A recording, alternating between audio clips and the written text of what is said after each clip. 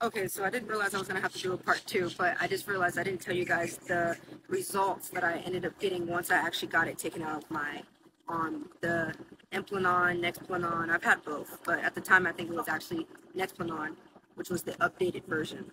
So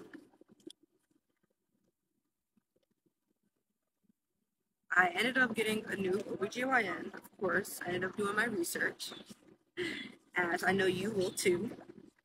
And I found a good OBGYN, okay? Um,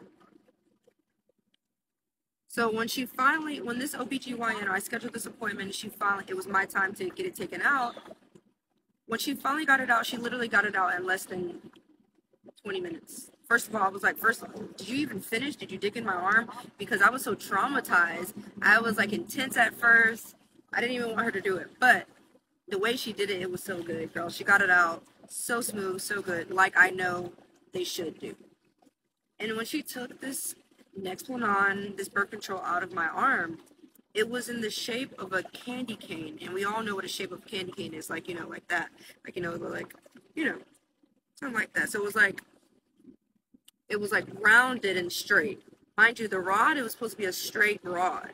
And and this is actually, if we can see the mark, this is the mark she left in my arm after doing all that digging.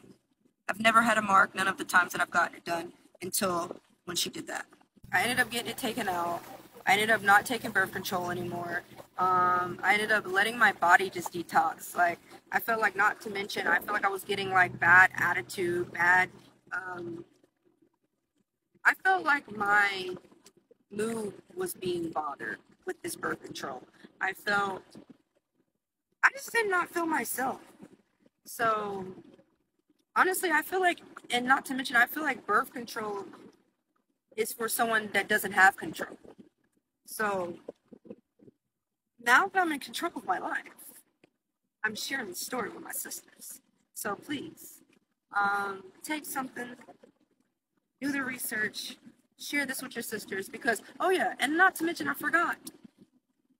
Because of this situation of the lady leaving the birth control in my arm, now mind you, I left it in for maybe like a month and a half, month or two, because I didn't realize the damage she really did to me. So mind you, after I left the first OBGYN, she had left the can't she bent the rod in my arm, which caused me to have nerve damage, which made this arm weaker.